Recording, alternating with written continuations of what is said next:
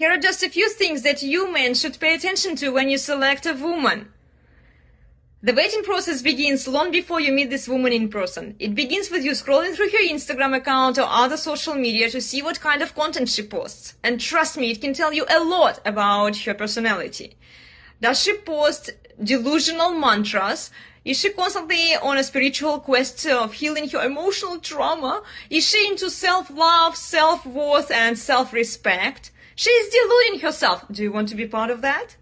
How does she look? Does she post semi-naked pictures to get more likes and attention from the simp army? If she does it, your attention alone is not going to be enough for her. She will advertise herself to other men and she will cheat on you the moment the opportunity presents itself. Does she use the mama status to get more likes for herself? Does she use her kids to extract more resources from others to get more validation and recognition for herself? If she does it, you are dealing with a very narcissistic and very self-absorbed woman who would throw her kids under the bus to get what she wants. If she is a business owner, is she objectively trying to help people solve their problem? Or is she chasing clout? Is she into herself? Me. Check what standards she is setting for a man. Are they objective or delusional?